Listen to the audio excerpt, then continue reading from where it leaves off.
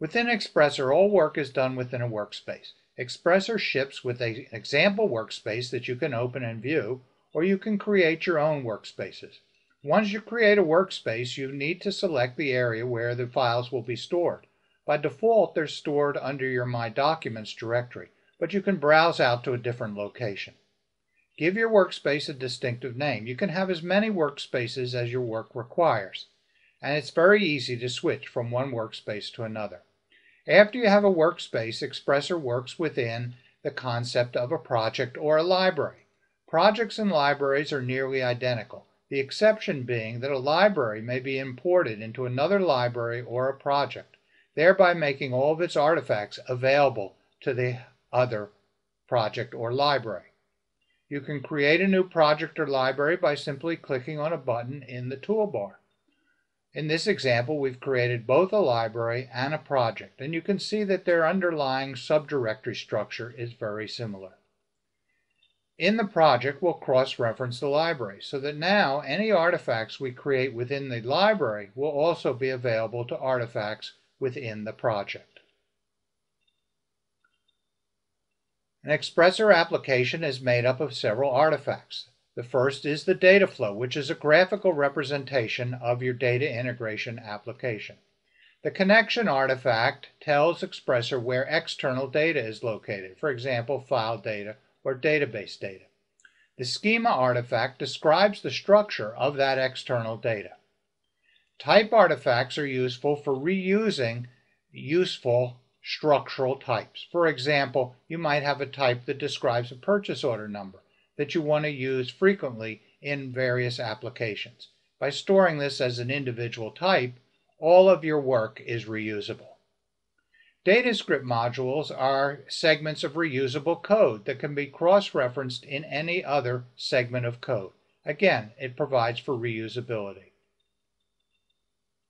And the lookup table is a useful way to provide easy and fast lookup of values within your application.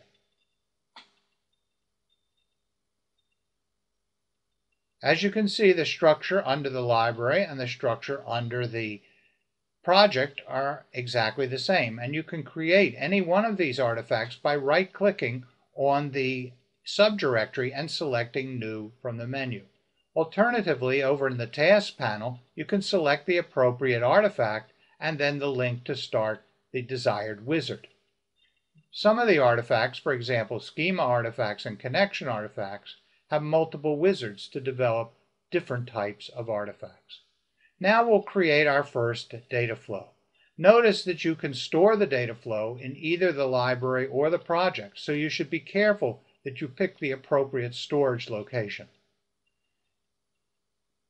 Once the data flow is created, the Operators panel appears. With the Operators panel, you then select the various operators and simply drag them onto the data flow and connect them in the desired order to create your data integration application. Each of the operators is pre-configured to do a particular job, so that once you drag an operator onto the data flow, your job of configuring it is very simple and done completely through a wizard. So we'll build up our first data flow by dragging the read file operator onto the canvas. Next, we'll go get a transform operator and connect it to the read file operator. And finally, we'll get the write file operator and add it to the application.